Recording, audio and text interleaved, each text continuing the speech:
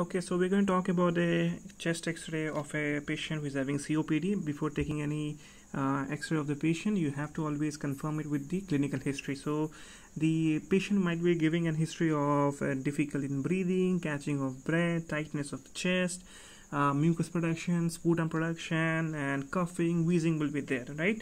And again, if you do the clinical examination, the patient will be having, sitting in a tripod position, wheezing might be there, is not able to speak very fast, is coughing, mucus is produced, pursed lip, tripod position, all these things will be there, right?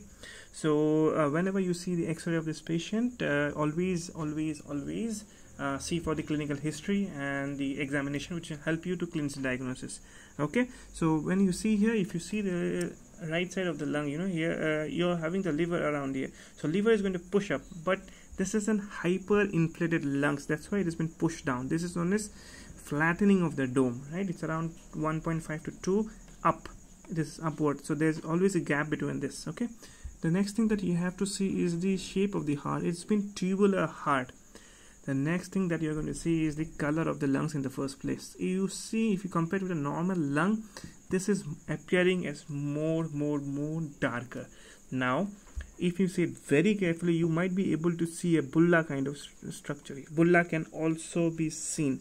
So these are the things that generally you are going to see with the patient of COPD. And remember, COPD is diagnosed in many ways, with the help of x-rays, with the help of clinical features and certain kind of test. Thank you.